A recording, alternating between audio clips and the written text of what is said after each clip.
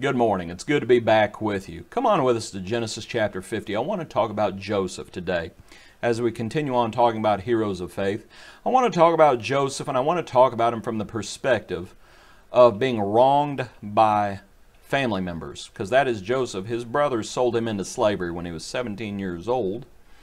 They come to him after their father, after Jacob has passed, and they ask him in their own way to forgive them. And Joseph, it says at verse 21, it says, "And he comforted them and spoke kindly to them."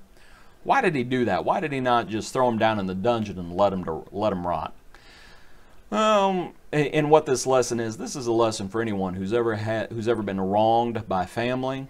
And when people are in that situation, they need to go back and they need to read how Joseph behaved, and they need to imitate Joseph. And they need to understand why Joseph did what he did. Because the reasons Joseph did what he did was because vengeance belongs to the Lord. Joseph recognized that. Romans says, "Repay no one evil for evil, but overcome evil with good." Some things are too heavy for us to carry, and grudges are one of those things. Some things, they belong in the Lord's hands. The Lord knows their hearts. The Lord knows whether they're sincere or not. Let the Lord sort it out. As for us, we do good unto all. We even do good unto our enemies. We pray for them. We bless them. We do good unto them, is what the Lord tells us to do. And that's what Joseph did. But also we practice grace, unmerited favor. Did Joseph's brothers deserve Joseph's favor? Not even remotely. That's why it's called grace. We recognize that God has been gracious to us, and we're going to pass it on. We're going to be gracious to those around us. Unmerited favor. Do they deserve it? No. If they deserved it, it wouldn't be grace. But we imitate the Lord.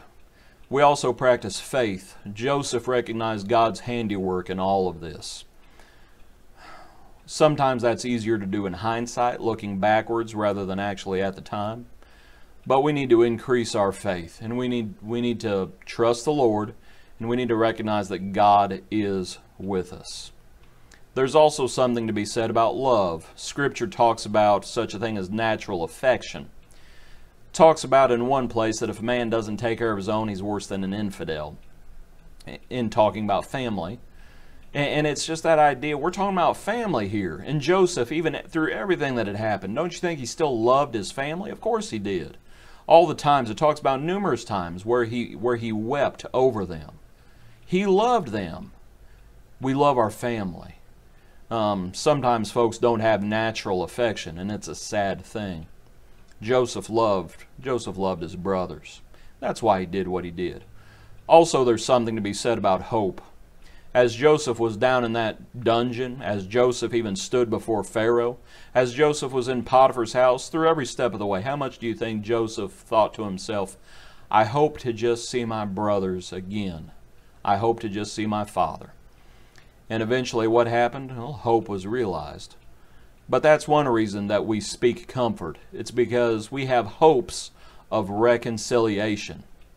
It's a wonderful word, and it's a wonderful idea, and it's an idea, frankly, that is at the height of the Lord's goals, reconciliation.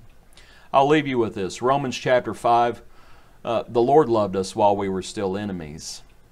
We love Him because He first loved us. We need to imitate the Lord. God bless you. Be a blessing to others.